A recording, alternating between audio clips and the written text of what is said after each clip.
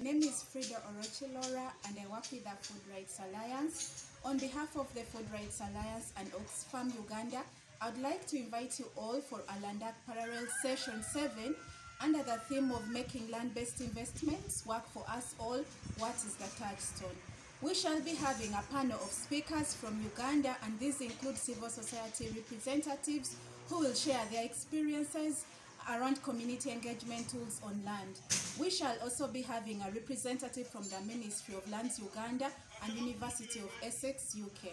We have prepared this session to explore the impact of land-based investments on communities and explore practical experiences, innovations on how to make land-based investments work for all.